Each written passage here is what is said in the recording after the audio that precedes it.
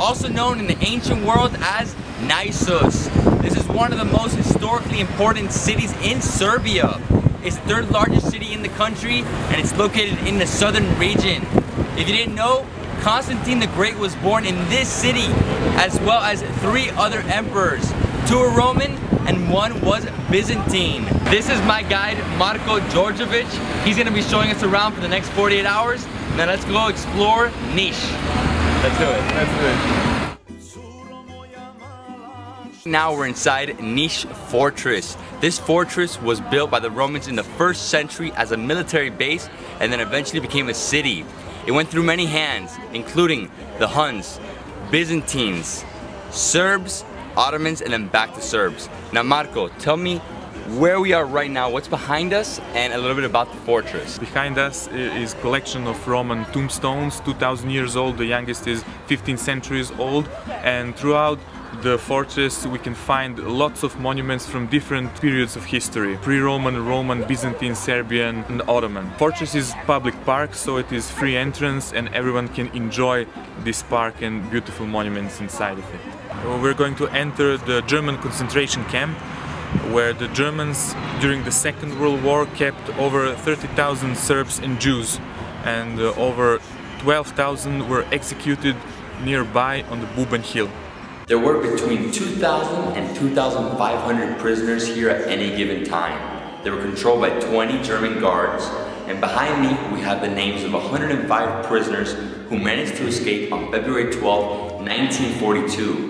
This was the first mass escape of any concentration camp during World War II. This room, actually, the mass escape was organized in 12th of February 1942. And here you can see the straw. On similar straw they used to sleep here. They had only 1 bucket to go to bathroom. Germans kept here sometimes 200, sometimes even 300 people. They were here like sardines, packed like sardines. This was an authentic table where they used to tie the prisoners and to beat them.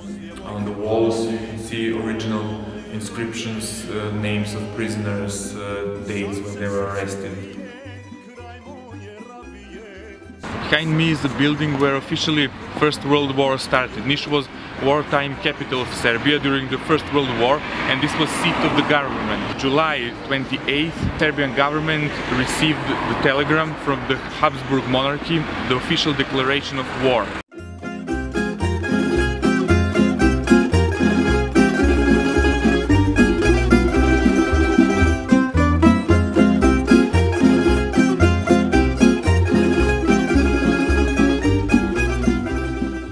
We are about to enter this chapel behind us, and inside that chapel is the Skull Tower. This tower is famous because the Ottomans built it over 200 years ago after they defeated the Serbs in a battle. They used over 952 skulls from Serbian corpses, and the reason why they built the tower was to scare the Christians in the area. Now Marko, how did it survive? For the Turkish population, for the Muslim population, it was symbol of dominance over the Serbs, over the Christians. And for the Serbs, it was symbol of fight for freedom. So for every religious and ethnic group, it is some kind of symbol. So because of that, it survived for so many years. And after the liberation from the Ottoman Empire, the Serbian King Milan Obrenović and his son King Alexander Obrenović, they built the chapel, and it is protected now. This is the archaeological hall of Nis. They've found over 40,000 artifacts dating back to the Roman period, and here in the archaeological hall we can only see a fraction of them. And right here we have a replica of a head of Constantine the Great. It was found when they were building a bridge to go to the fortress, and with it they also found a treasure.